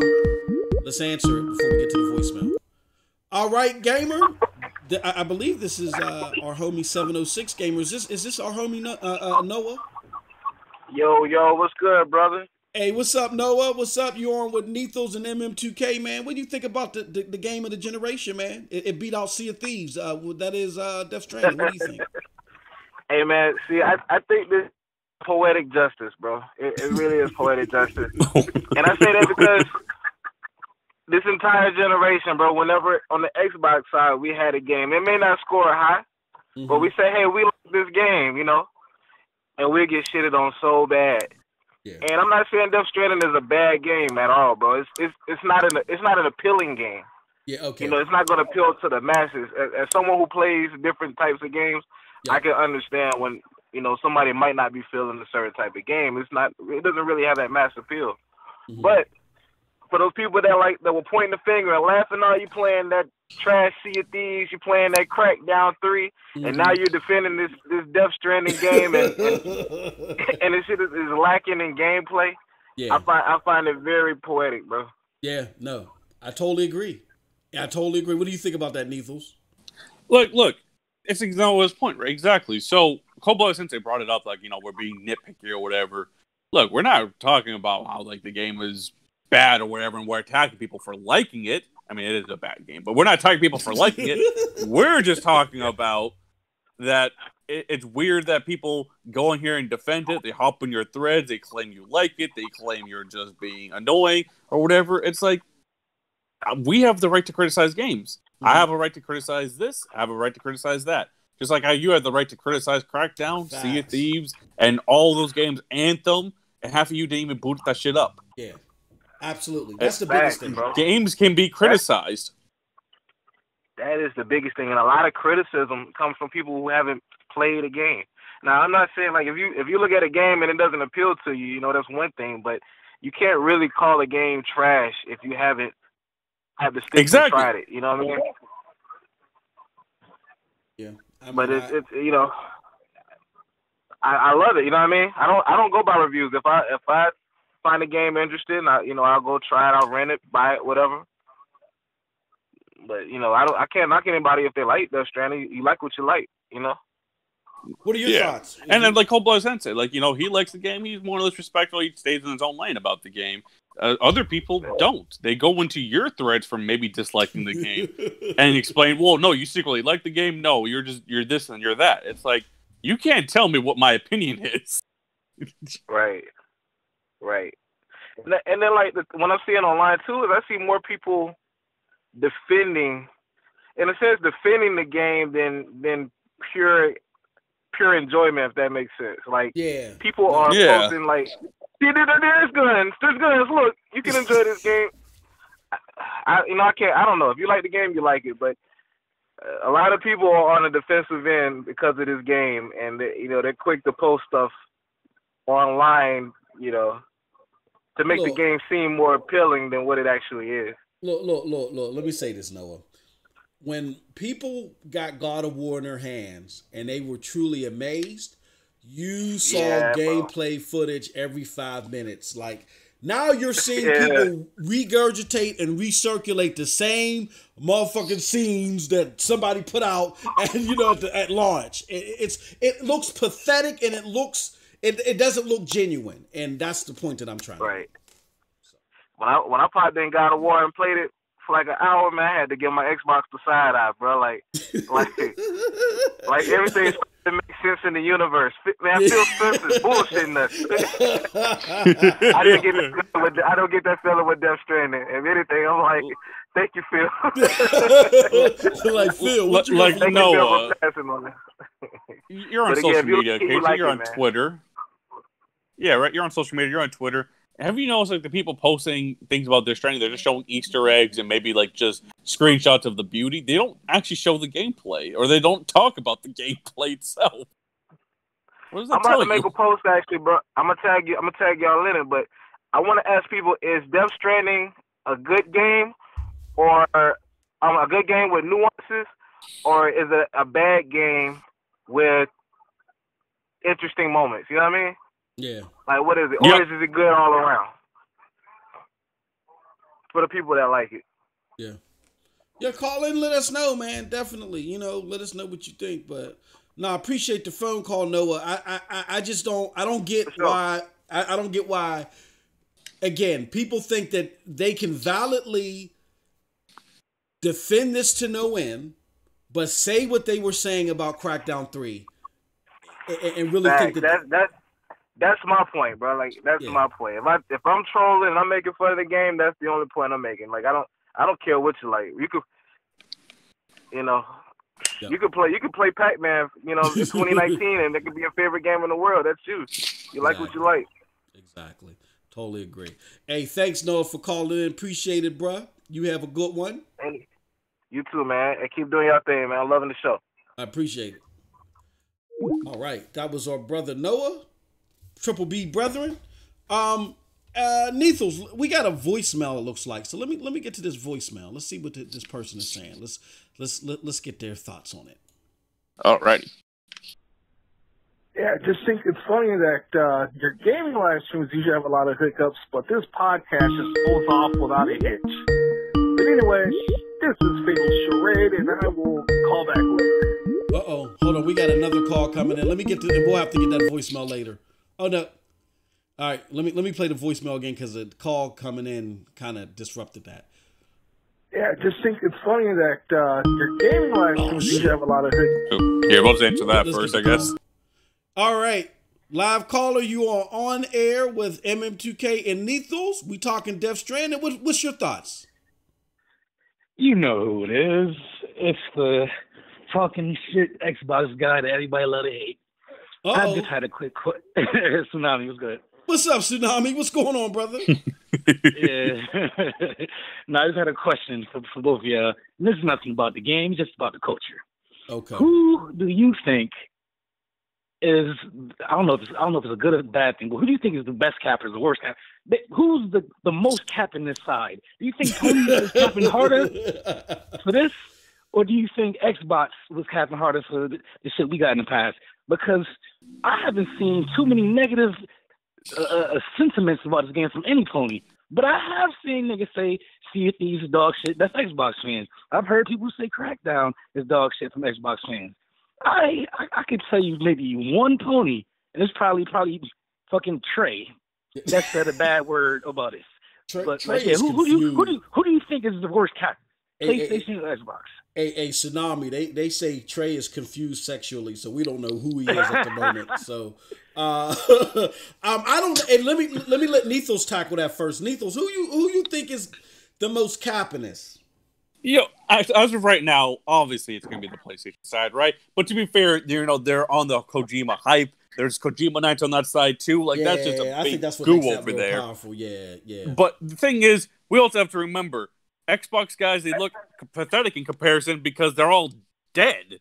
Like the Xbox side got slain this generation. Like they're not even a fourth of their fighting force. Let's be honest. So y'all only sending out 2 tweets a week over there. Like the only one that capped like that is like maybe Tim Dog. Tim Dog. Yeah. That we respect. Yeah. Yeah. It's like Tim Dog, and then the opposite side is like J Dub. Like that's I will cap anything on brand. and to be real, Tsunami, like people say Dirt is but Dirt he's more nice about PlayStation games than he is about Xbox games, really, you know what I'm saying? Yeah. So and he'll call out the dogs to Xbox game too. Yeah. So I mean right now, I think what it is I think it's a double whammy. I agree with Nethos. I think it's you got people that are Kojima stands, then you got people that are PlayStation guys. Because Tsunami, to that point, and you can start tweeting about this, when the gameplay first started getting out and people started saying, "Oh, this is some dog shit," what did people say at first, Tsunami? Well, this is a multi-plat, so we don't care. Oh, But then when Colin Moriarty and Push Square came out and said, no, Sony owns the IP, people started capping again. So it's all bullshit. It's all bullshit as far as I'm concerned. It's like they have to move the goalpost to make sure that they in the right. So it's not a Sony game. Oh, exactly. It's a Sony game, but y'all didn't play it yet, so y'all don't know if it's good. Or y'all played it, or y'all just biased. Y'all don't see y'all got the intellectual fortitude. And I will say, and Tsunami, to your point, I will say this. At the very least, at least the Xbox guys played, what's it called? They played Crackdown. Now, it could have been because it was just $1, but at least they played it. At least they started it. Mm-hmm. These PlayStation guys, when I talk to them, like I try not to embarrass them, but some of them I talk to behind the scenes. And I said, did you boot the motherfucking game up? And they're like, no. So I'm still wondering if Manhattan booted it up. Yeah, you know what I'm saying? I'm not even sure if he talking about me. I'm like, did you boot it up? Hey, yo, look. He hasn't. We going to have to call Manhattan Albuquerque. I'll be willing to say, I think more Xbox guys, as far as, Triple D, have played the game than PlayStation dudes. Facts. Yeah, we play them games. I don't know. We play them games. I think the Captain Crown might go to PlayStation this year. Yeah, they might. Be as right now, absolutely. Yeah. They might be holding right now. I totally agree. Well, thanks for the call, Tsunami. Appreciate it, bro. I know you're living this up. Living it up. I know you're loving this right now. I gotta get my sucker jabs in when I can, because it's been rough out here. So I don't feel bad for no pony. I gotta get him while I can. After Ori, I don't know. I have to wait a little while again. Yeah, you have to see. Yeah, exactly. But appreciate it, bro. Have a good one, man. All right, take it easy. All right. No, I think that was a good point. Go ahead, Nethos. What were you gonna say, bro? Yeah, but say, see that right there. How he was talking. That's why J-Dubs picked him to be his disciple. Yeah. He's like, Tsunami, you're my apprentice. But anyways, I think they bring up a point. That's where I forgot to mention. So, like, it's so okay to shit on Sea Thieves, Crackdown, and all that, right? Yeah. And Xbox fans, they more or less have to accept. I mean, there are some there capping, but I mean, we even make fun of the ones capping for it because they look fucking crazy. Mm-hmm. But, like, why is it not okay to criticize someone? Yeah, it's not. I mean, Days Gone, this isn't the only one. I mean, you remember when we were criticizing Days Gone? Mm-hmm. Oh, shit. Yeah, bro. I never played Days Gone. I mean, you've played it and you call it just overall mediocre. Mm-hmm. Not necessarily bad, but not bad, but it's mediocre. And far from its greatness that they were having in 2018. Like, exactly. I don't know. You get all the damage control. Oh, you see reviewers, they're wrong. And, let's have this weird picture of the girl. I don't there. I think Nethos, and again, this is going to be controversial, but Fuck it. 2 beans in a bucket. Fuck it. What I've observed from and again, I've given it pause to my Xbox brethren like crazy over Phil Spencer. So I come down the middle. Even though I may have my own biases, I'll come down the middle when it comes to analyzing shit. You know, I will say this. I truly think that PlayStation, a lot of PlayStation people still are having PSTD over last generation. And they refuse to give a leg up because they don't want to leave any opening for Microsoft to you know, try to compete again. And I think that's sad. I mean, because look at it. And I say this because look at it. Microsoft has a whole bunch of money. Microsoft did take the crown from them, you know what I'm saying, from the almighty powerful PlayStation. Who would have thought that after the mightiness of the PlayStation 2, how they walloped Xbox, that following generation, it would have switched so dramatically. PlayStation had 70% mind share, and then they end up splitting it down the middle with X. Who would have ever thought that PlayStation never lost anything to anybody? And I get that console sales may have went this way, went that way, it doesn't matter. Xbox still killed them in software, right?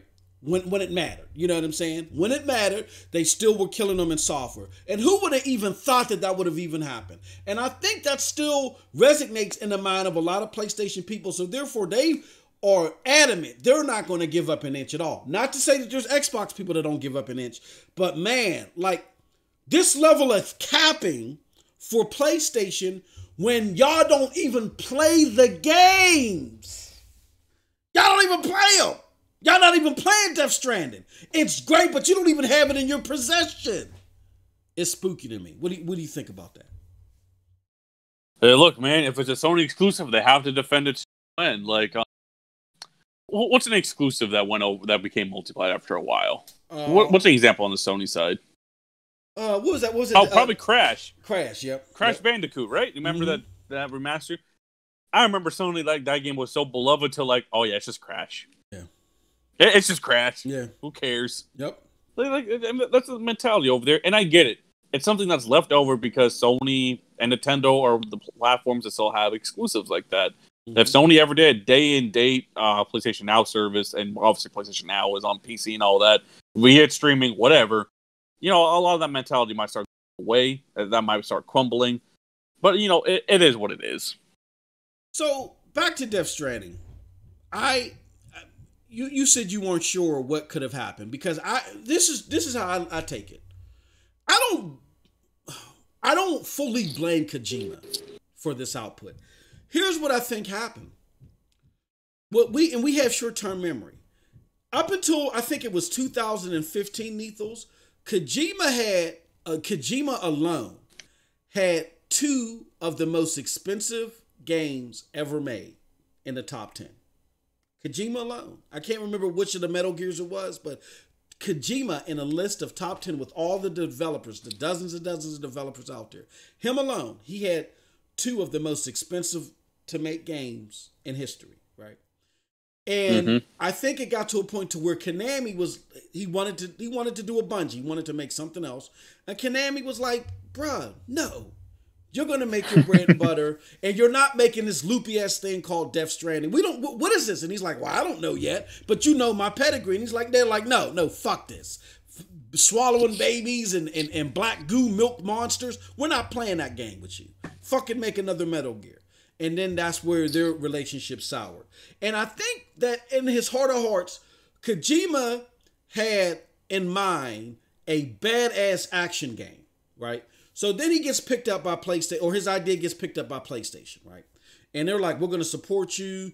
Please help us develop what is now the what we know as the Decima engine and all this other, and you can use this and, you know, all this other shit. And they got them going to Sony for screen capture and all this other stuff. They were all into it. And then what happens? The Jim Ryan regime starts to emerge, right? And Jim Ryan is a straight businessman. I don't think he has the admiration for Kojima like everybody else does. He doesn't feel that. No, he doesn't talk about Kojima. Have you noticed that? Exactly. He's not. Yeah, doesn't tweet or anything. Yeah. This is all Shuhei. I think even Sean Layton come out to Soup Kitchen to tweet something about Death Stranding. Right? But you don't see shit. Jim Ryan has it, like you said. And all this big op-ed about the PlayStation movement, he hasn't talked about PlayStation's biggest title yet. Because he don't have that same love affair that all of the old regime have and all of you have. This is the head of your operations right now. You got to take that into consideration. I'm going to say this and then shut up real quick. So he comes into power. He's like, what the I remember PSX Nethos where it was Sean Layton, Mark Cerny, and Andrew House right after he retired. They were all on stage and they were talking about Death Stranding. And Mark Cerny uncomfortably laughed. We don't even know what this game is yet, right? I think that spoke wonders to Jim Ryan. And Jim Ryan, as he got power, he said, no, fuck this. We got all these actors in here. We don't even know what the fuck this is. Like, the hell with this. Release this motherfucker 2019 because we don't have a big ticket game coming out late 2019 for holiday season. Release this now. Whatever shell of a game that you have, make it work. And then as they got down to the end of the release date, oh, this game ain't going to get the well reception that we think or we needed to get. Fuck it.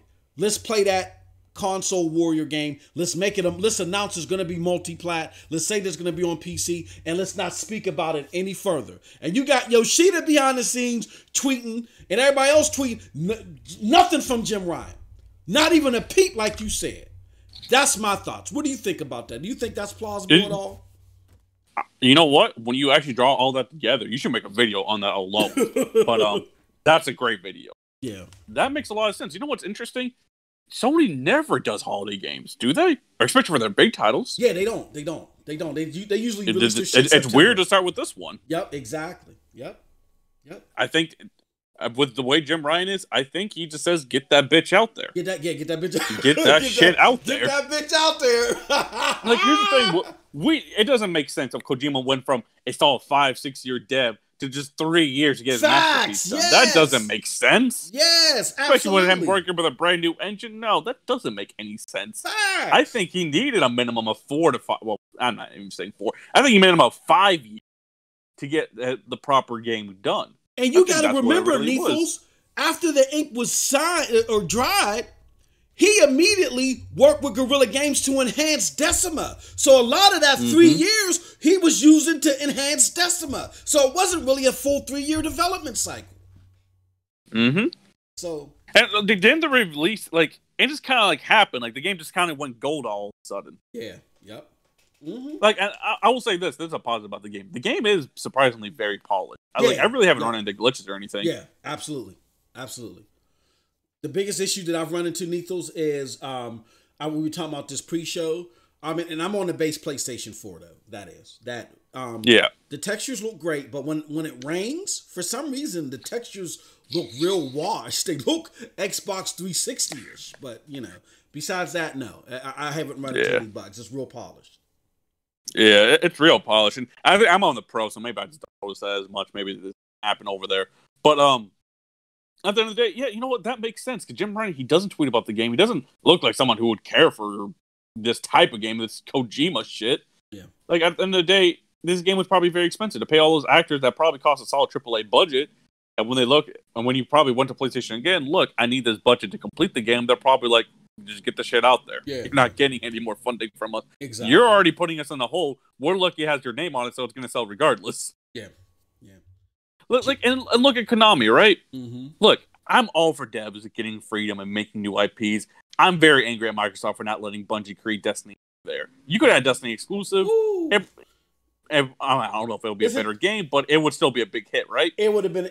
We would be having different conversations this generation. We literally would be having different conversations. It literally helped PlayStation win the generation. I'm not saying that's the sole reason, obviously, but it was a big feather in their cap. When they didn't have anything, but them having at the end of the day, I know I don't want to talk about corporations' wallets or anything because that's not none of my business, but it is a business at the end of the day. They're not just going to give you this ridiculous budget on a new IP or whatever. Like, at the end of the day, they have to get their money. They're going to have to make decisions.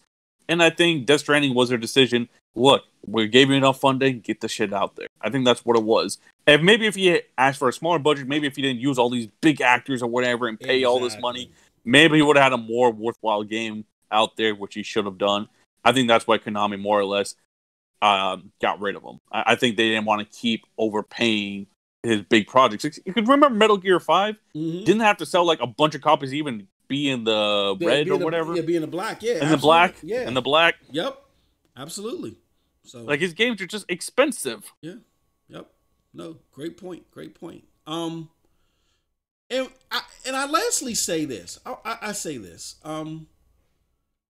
Another supporting fact on why I think that that's the most plausible thing that happened is, remember, Kojima said he didn't know what the game was even going to be. He just had cutscenes ready. Remember that? And he had big name actors and stuff. And the fact that it only took 3 years, like we said earlier,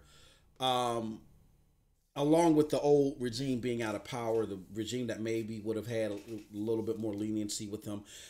If you look at the cutscenes, I want to leave this scenario and then maybe go to this, get your thoughts and go to the final voicemail if we're not going to get any more calls or anything. But I want to say this. If you look at the cutscenes and all this other stuff, they look so grandiose opposed to the gameplay. That's why I say that had to be the only thing. He was looking to make something bigger. Think about it like this, Lethals. I say Lethals. After the podcast, let's go have lunch. I know this 5-star restaurant with the top chef in the tri-state area. You're like, okay, cool, MM2K, let's go. So we're sitting there having lunch, and you're looking behind the chef's door, and you see motherfucking flames flying, and flour being thrown everywhere, and bottles breaking, and this motherfucker yelling, "Yay!" and all this crazy shit surrounding it. And then he walks through the door with a bowl of banana pudding. You know what I'm saying?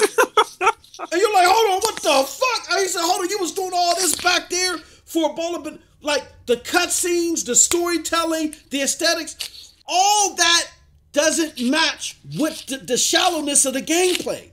So that's why I say we were supposed to get something bigger and better, but the new regime that Kojima had to deal with isn't like that. And I say that to say this and get your thoughts on this, and then we can start wrapping things up. Do you think that with Jim Ryan at the helm, pretty much, and the dude from a host from Guerrilla Games, them pretty much leading the charge with PlayStation in the studios, do you think that there's going to be a ding in the quality type of output that we're going to get from Sony here out? What are your thoughts? You know, bringing up Jim Ryan, the new regime, I wonder, is this no regime? Is it like the old regime in the sense of them, you know, trying out these experiences, whatever? Like, you know, with Yoshida's regime or whatever, they would try these like different games, like a Death Stranding or whatever, and really focus on these story-driven games like a God of War and stuff. Obviously, those games are still going to be there. Obviously, you're going to get God of War and all that. But do you think with Jim Ryan, he's going to go from, you know, them trying out new things, them taking risks, to maybe a more Microsoft 360 type strategy and just going with what works? That's what I fear with Jim Ryan in a sense. Yeah, what if he stops with this new IP thing? What if he just starts focusing on what works? Yeah, I wholeheartedly agree. Like, Jim Ryan is more business than anything, and I think the reason why the Sony brass, the board, let him win within this turf war, because they're like, we did great, but like Z always says, we shelled out a whole bunch of money to do it, and look what happened to them. In the year of greatness, you had a stellar 2018. All you did was just have a 2019 where your AAA games weren't as good as 2018, and the stock was having hits. Investors were telling analysts were telling other investors, don't invest in you in 2019. All this crazy shit happened just from 1 year. And I think the Sony board got nervous, and they looked at somebody like Jim Ryan. They said, get us out of this mess and keep us financially astute. What do you think about that? You know what? That's crazy, Moss, when you think about it, because, I mean, that was a good thing to not invest in Sony in 2019. We saw how that turned out. Yeah, exactly. But like, think about it like that. 2018. It was a great year, right? A fantastic year for Sony. PlayStation was the place to be. You don't even think about capping for Xbox. That's how good it was. But was there success based on prior IP? Yeah. I mean, God of War is a prior IP. Now it's like basically a new game. Absolutely. Mm-hmm. Spider-Man. Yeah, it's like a brand new game because other ones were dog shit, but that's not a new IP. That's fucking Spider-Man. What else did you have in 2018? That like a third game, right? Was Detroit? I think Detroit came out, and that didn't like sell. Yeah, and that one was more of their dud. Yeah, exactly. Yeah, that was more of their dud for 2018. And 2019 look at they took risks with 2 brand new IP. Both of them were kind of duds. Mm-hmm. And like Days Gone was dud critically. It sold all right. I mean, it sold well actually. Death Stranding, yeah, it's off Kojima's name, but I don't think Sony wants to greenlight a sequel. Yeah. I think they're like, oh, you can keep that shit. Yeah, exactly. Yeah. I think it might go to a more Microsoft strategy if they keep on like that. Like, what if they repeat 2018 or whatever, but with God of War or whatever? What if they move to more Halo, Gears, and Forza strategy? Mm-hmm. I hope that doesn't happen, but you don't know with Jim Ryan. Yeah, I know with Jim again, and the only way to assure. One thing I will give to Sony that I will say that Microsoft has a problem with is, see, Microsoft sometimes thinks its own shit don't stink. They live in the Silicon Valley thing, and they have this era to them, particularly Phil Spencer, that, you know, we know what's better for you, so you're just going to deal with it until everything starts crashing in. I will say, at least with Sony, public perception is fundamental to them. Hence why Jim Ryan said that business line, our games, we want to keep our launch games so pure and precious and like a virgin. You know what I'm saying? That's and even people were making up quotes with that type of shit. Like they're making like, I see all these articles now. Yeah, their games are too precious for a Game Pass type model. It's like, he doesn't say any of that shit, but all right. I know, but he knew the seeds he was sowing when he said that. He knew how the public would react, and he knew they would do shit like that. So Sony, that's a Sony tactic. They know how public perception is. That's why they keep stomping on Microsoft's neck every time they make an announcement. They got something, bam. You know what I'm saying? Bam, bam. But you know what I mean? So, again, I will say that you guys have a lot more power to persuade Sony than Nethos and I do as Xbox people. Xbox people, they're a little bit more stubborn. I do think that there's some level of concern with Jim Ryan, but I do think if you guys raise your voices and make things adamantly clear, a lot of stuff, not all of it, but a lot of stuff can be averted. You know what I'm saying? With that said, Nethos, you want to get to this last voicemail, and then we can close out. Oh, absolutely. We've been putting that one off. Yeah. All right, let's do this because we kept getting calls. All right, so let's see who this is from. Yeah, I just think it's funny that your gaming live streams usually have a lot of hiccups, but this podcast just goes off without a hitch. But anyway, this is Fatal Charade, and I will call back later. Oh. Fatal! Oh, my bad, Fatal. Hey, if you want to call back, bro, call back. What it was is Skype. Again, talk about arrogant Microsoft. They were spamming me. So every time after we got a call, it's a new thing with Skype, I guess. They want you to rate the call and all this other dumb shit, and it was blocking other calls from coming in. But Fatal, if you want to call in before we close out, go ahead and do so, bro. Appreciate it. Before we go see if Fatal will call in, Nethos, any last thoughts? I mean, I don't know, just that point you brought up with Jim Ryan and all that makes me think, like, there's a call. There he goes. All right, I think this is Fatal. What's going on, Fatal? How you doing, bro? I'm doing all right. Actually, I've been trying to call in for a while now. Oh, okay. So, I'm sorry, man. It was some spam and crap with Microsoft, but here nor there, you got through, my good brother. What are your thoughts on everything we had to discuss? You know what? I can't really judge Death Stranding as a game yet, considering I have yet to play it myself. Mm-hmm. But just from the premise, now you've heard the jokes I've made about it. I always like to call it the Naked Norman Reedus show featuring the Throw Babies. Yeah. Mm-hmm. The Naked Norman delivery service. But, like, seriously speaking, until I play the game myself, I can't really judge it, but some of these fanboys is crazy. Like, I made a video about some of these PlayStation fanboys that we're talking about.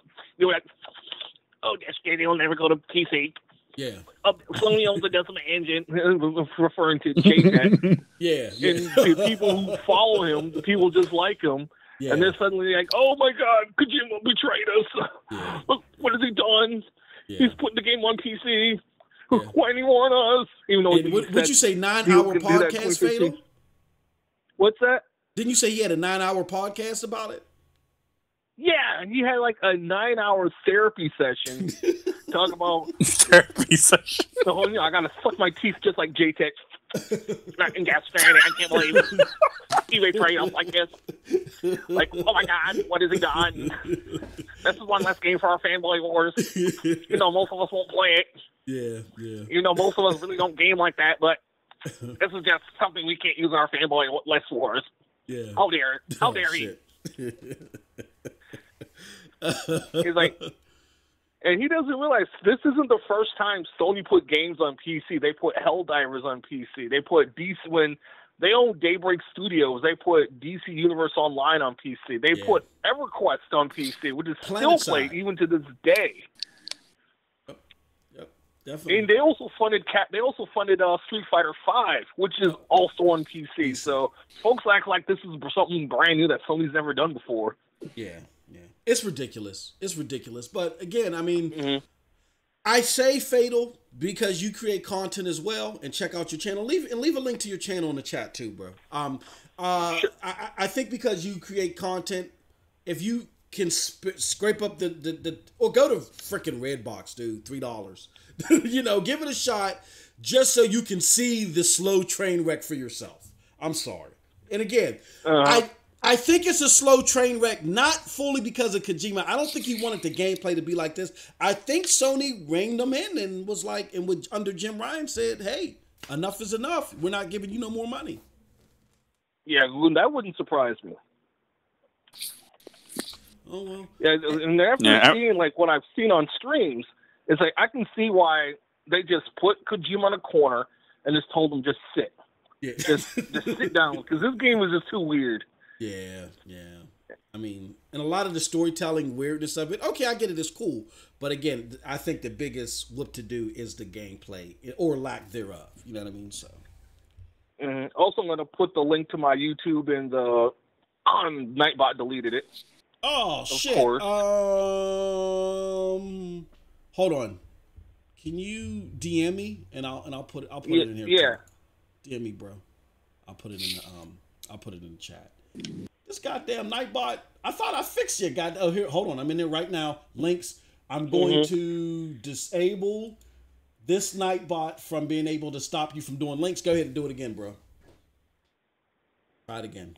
All right, hold on. I'm going to refresh the page real quick. Okay. All right. Here we go. All right, there's the link to my YouTube channel. There we go. Also, I do live streams on Twitch here as well, so if folks want to follow me here on Twitch, they can. Yeah, drop the link, man. Yeah, I already dropped the link in the chat. Okay, I don't know if people saw it, but oh yeah, I see it. Okay, cool. All right, man. Hey, Fatal, I appreciate you calling in, brother. Fatal is one of the biggest supporters. Really now him and my other homie, man. The biggest supporters that I have on my Twitch channel, man. I appreciate it and support him. He got some good stuff, man. Definitely. All right, I'll see you guys later. I appreciate it, Fatal. Yeah, I'm going Fatal. So yeah, man. I mean, there it is, man. Nethos, how many hours you got in this damn game, man? I gotta be over 20, man. Holy shit. I've been putting in time. Like last night I stayed up until like 4:30 in the morning. I'm just trying to get this shit done. Yeah, bro. I'm already at the half. I'm basically only getting to the half. Man, you know what? I just want the game done. I'm gonna say this. I'm gonna just have to. Do you think it will be that much of an impact if I skip the side missions? You think what? If you think it would have that much of an impact if I skip the side missions? I don't think I can. Side missions. Oh, it have as much of an impact if you didn't beat it. Is that what you said? No, well, do you think that I would be missing out on too much, and it would be too hard for me to progress if I skip the side missions in this game? Oh, bro, I don't touch the side missions. Oh, you don't? Oh, damn. That. So you don't touch it. It is still, oh, shit. Oh, Lord. Good Lord. Yeah, like, I'm at the point, you know how there's like lost cargo or whatever? I thought that was kind of cool. I stopped picking that shit up. I'm just trying to get through this. Fuck all them. Like, I'm rushing through the story, man. I just want the shit out. God damn, that's horrible. Shit's killing me inside. But back to that quick Jim Ryan thing before we close out. Yeah. When you think about it, when he first stepped in, he's talking about complacency and stuff. Like, he wants to make sure PlayStation's at the top of their game. Yeah. Does that type of talk really make it sound like, oh, they're gonna start taking risks with IPs and stuff. Like that sounds like kind of like old money wasting in a sense. Exactly, like I understand. Exactly, yeah. You need new IP, you need new big IP. You can't just rely on a Halo, Gears, and Forza, right? Or else things become stale. Yep. But from a business aspect, they love old IPs and relying on a Halo, Gears, and Forza to win. Yeah, exactly. I don't know. I guess that's my only fear with Jim Ryan. What if he becomes kind of like, by the numbers, by the known IP type man? Well, here's the thing, man. Here's the thing. What people got to understand is that it's not that a lot of these companies want to do it. Well, yeah, they're hamstrung in doing it. Once you become, I say this all the time. Once you become publicly traded, the biggest focus is not the consumer. The biggest focus is the investor. You basically just use the consumer to say to the investor, look, we got these motherfuckers roped in. We got them hook, line, and sinker. If you invest in us, we'll get more and more of them, and your dollar will grow year over year. That's basically it.